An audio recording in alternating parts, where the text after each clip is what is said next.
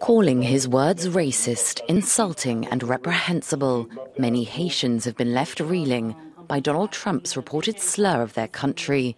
Some feel he fails to recognize the contribution Haitian immigrants have made to the U.S. What kind of statement is that?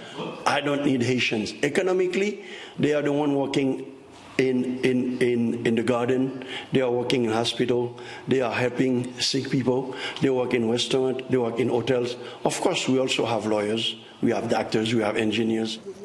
Trump's remarks come at a sensitive time for Haiti, as it marks the anniversary of the 2010 earthquake, in which more than 200,000 Haitians lost their lives. Haitian authorities have issued a strong statement of condemnation. They say his remarks reflect a totally erroneous and racist view of the Haitian community and its contribution to the United States.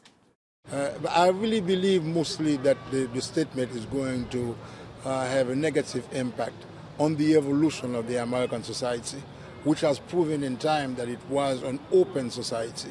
And then suddenly, here are individuals that are being considered second citizens.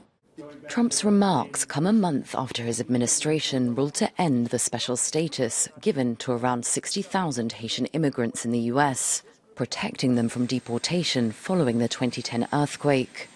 The judgment gives them 18 months to return to their country or legalize their status in the United States.